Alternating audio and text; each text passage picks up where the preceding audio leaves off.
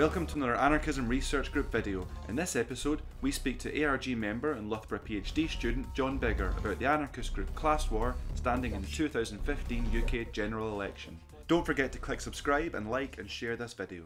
Well, my research is about the British anarchist group Class War, who stood candidates in the 2015 general election. And really what I'm trying to do is explain the story of the 2015 general election through a different lens.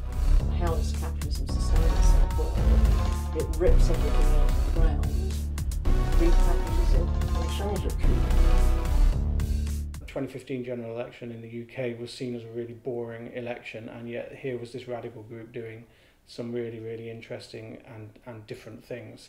And also obviously there are debates about whether anarchists should even be in those spaces doing the things that they do. The interesting thing about Class War is that obviously it was quite prominent in the 1980s, or very prominent in the 1980s, but there's very little scholarly material about it. So hopefully my research will kind of bridge that gap. So Class War started in the early 1980s, co-founded by a guy called Ian Bone, who was in Swansea and getting a little bit frustrated about anarchist politics, and specifically interested in the fact that pacifism was such a key feature of anarchism at the time, and he wanted to disrupt that, and he started to get together with people in London with the idea of getting people together to kind of have a more combative style of anarchist politics on the street. And eventually they started to produce this newspaper. A newspaper was produced which they hit upon the name Class War. And essentially what they wanted to do was put working class anger back into the anarchist movement and the idea of revolution, the idea of a violent overthrowing of the state. And crucially what they also wanted to do was shock. It's a group that's rarely out of the news for something or other that is going on. And that is because they have a reputation now amongst the press for what they did in the 1980s and beyond. Perhaps most particularly the poll tax riots in 1990, where they were actually blamed for the poll tax riots. But they were also the only group to come out and say, well, actually, no, we like the poll tax riots, we agreed with them, we want this kind of thing to be going on. And they were willing to actually put themselves onto television and say that. So you had action on the streets with Class War, but you also had a newspaper that was backing that up with often sensational front pages which were designed to shock but also to be funny if you got that sense of humour. So the newspaper famously contained a police officer, hospitalised copper on page 3 to kind of mirror the page 3 girls that we see in we still see, unbelievably, in the right-wing press.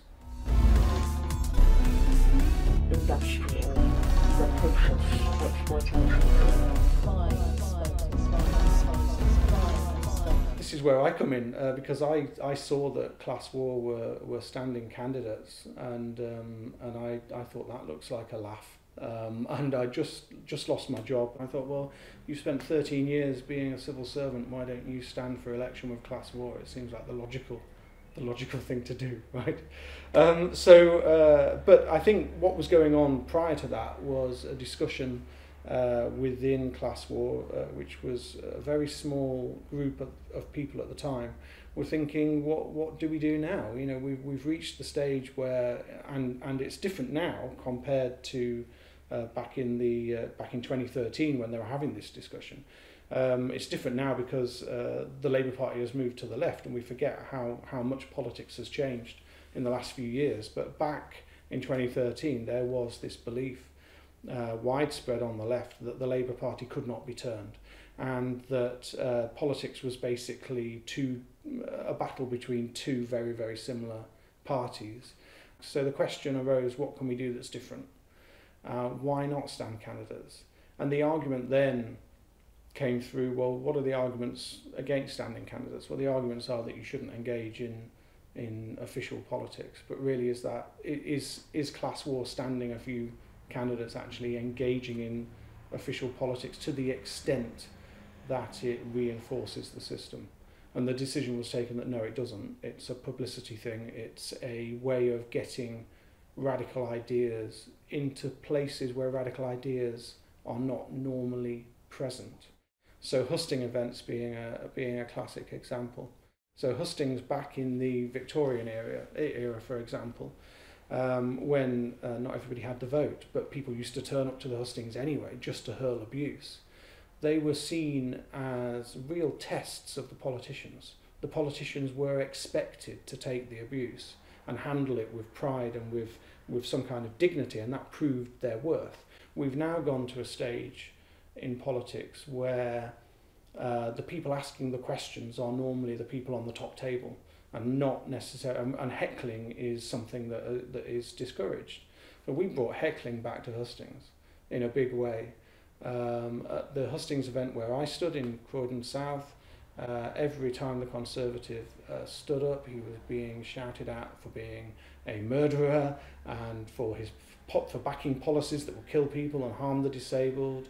The UKIP was shouted at for being a racist, and it was just a completely different environment from what the assembled audience in Croydon South, which is a very conservative constituency, were expecting. We did things that were really, really different and unusual. That hustings event took place on International Workers' Memorial Day, and I knew that I would be asked to give an opening statement and a closing statement. And I knew what my opening statement was going to be. I'd written it out. And I knew that I was going to link my questions, all of the answers to the questions that came up, to the fact that Tory austerity is harmful to people. But I didn't know what I was going to do for my closing statement. And I thought, well, everyone's just going to really repeat what they do. That's what politicians do. So I thought, well, I'm not a politician. I'm standing in an election, but I'm not a politician. What will I do that's different? So I thought, okay, right, I'm going to do something different here. And I basically, for my closing statement, stood up and invited everybody, the Tory candidate, the Conservative audience in front of me, to join me in a minute's silence to remember the dead of capitalism on International Workers' Memorial Day. And because they told us to be quiet all the way through, they had to sit and observe that whole minute of silence. And I didn't look behind me to see what the Tory candidate was doing, but I'm told that he was really, really uncomfortable throughout it. And it was a wonderful piece of theatre. And that kind of thing was going on up and down the country in places where anarchists would normally just avoid it. And okay, so there's maybe that doesn't have a huge impact. Maybe that doesn't get onto the news. Actually, one thing did get onto the news in the hustings, and that was in the constituency of Lichfield, the Tory candidate Michael Fabricant didn't turn up, and he wasn't empty-chaired. There was an empty chair for him, but Class War in that constituency got a stick with a wig on the top, because he famously wears a hairpiece. And he was just replaced by that. And it's just that image of making somebody look a little bit ridiculous was also another theme that came out in the elections.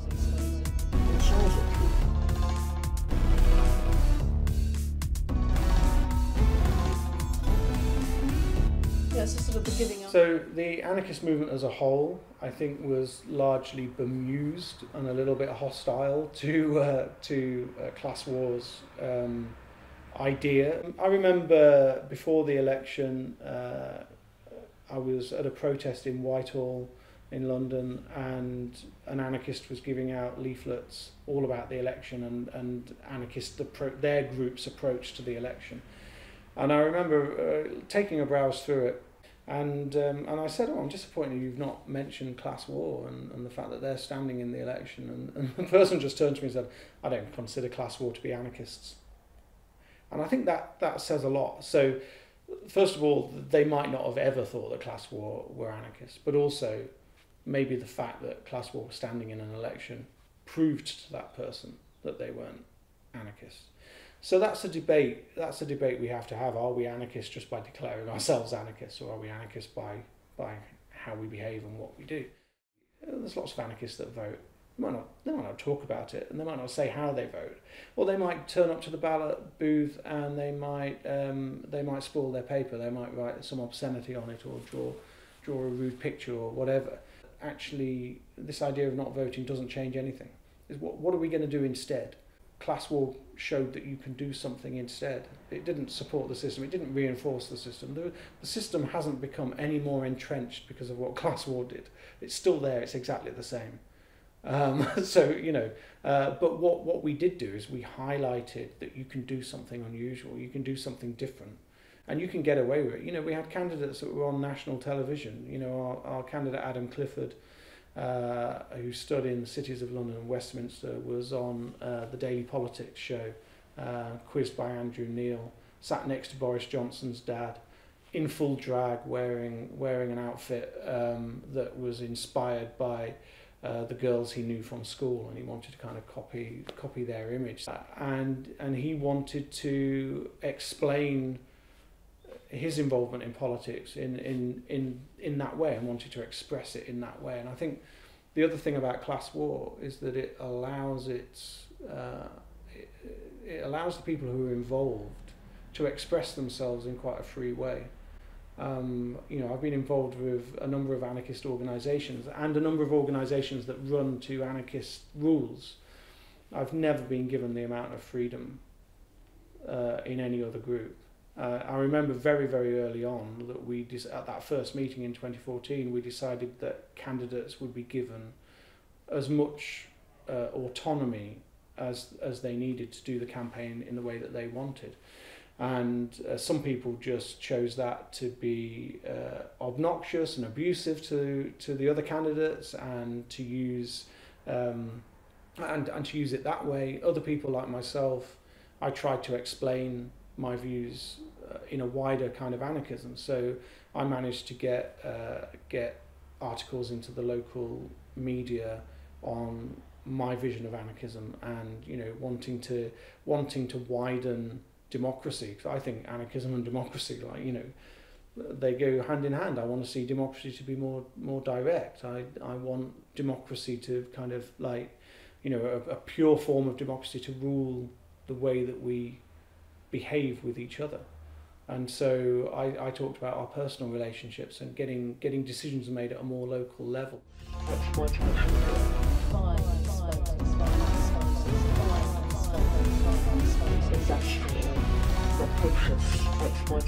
I think we need to be careful as researchers not to kind of say, oh, I've done this research on you or even with you, and here's my findings, and now aren't you blessed? Because it's not my role. And also class war will just reject that if I took that approach, quite rightly, because that's just like a hierarchical thing anyway, and it's an elitist thing to think that we're in a privileged position to help the anarchist movement decide what direction it takes, right?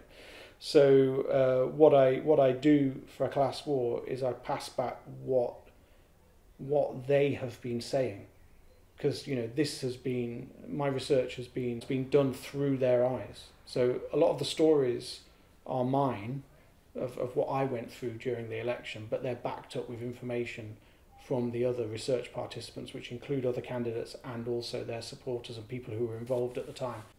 But I think the other thing that I wanted my thesis to include is a list of kind of, not do's and don'ts, but a list of things that radicals can learn for an election time if they decided ever to stand candidates. And I'm using radicals as a more broader word rather than anarchists, because I think this could be of interest to all sorts of groups. So make it interesting. You know, that's one of the things. If you're going to do something unusual and you're doing it just for the sake of it, you're doing it for a bit of fun. Have a bit of fun with politics. People keep saying politics is boring. Well, I don't agree with that, incidentally, because I don't think we're living through boring political times. What I found from my research participants is there is a wide spread of views and disagreements amongst the people who were involved with class war at the time about the campaign that they conducted. So some people said we should have had more policies. Some people said it's a mistake to have any policies at all. You should just stand on a ticket of we do not have any policies, we do not want you to vote for us. If Adam Clifford had gone on to the Andrew Neil show and said, we're encouraging people not to vote for any of us, any of our candidates, we don't want any votes, please don't vote for us. As a consistent message, that would have been really, really interesting. Really what I wanted to do was just provide some kind of guide to elections if radicals stand. the main amount of press interest is going to come from the local press. So you have to think about what messages you want to get out into the local press. They're the only people who are going to care, and they will always send a photographer who wants to make you look like the story that they're telling, and the story that they're telling is an anarchist is standing in an election. So when they came to my house, I said, look, I don't really want you to film at my house, to take pictures at my house. Can we go somewhere else? There's a park down the road. And the photographer took me down to this park, and I just stood there and I said, look, okay, can you take my picture then? And he said, yeah, but I just want you to look more like an anarchist. And I said, well, what does an anarchist look like? And he said, oh, I don't know, lean against that tree. We all talk about it as the general election of 2015, as if it's gone in the past, and the truth of the matter is it stays with you. Indirectly today even, I mean, we're recording this in 2019, and I've been mentioned in a national newspaper today because of something that happened during that election campaign in 2015. And so it's a living thing. It hasn't gone away, it doesn't end. And that's something that needs to be borne in mind. So what you do as a candidate stays with you forever, and it will forever. Unfortunately for me, it will forever be the 2015 general election. It will never end. Yeah, I love it.